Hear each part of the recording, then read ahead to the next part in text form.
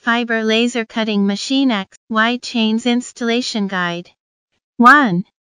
Put Y chain into the chain slot.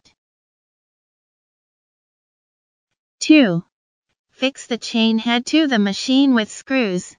3. Put wires and pipes neatly in the chain.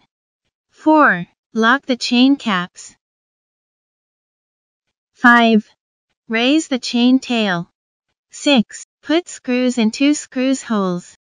7. Put down the chain. Tight the chain tail screws. 8. Lock the chain slot cover. 9. Tight all screws. 10. Y chain is installed. 11. Put X chain into the chain slot.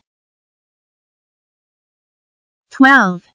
Fix chain head to the laser head machine Z-axis. 13. Put wires and pipes neatly in the chain. 14. Lock the chain caps. 15. Raise the chain tail.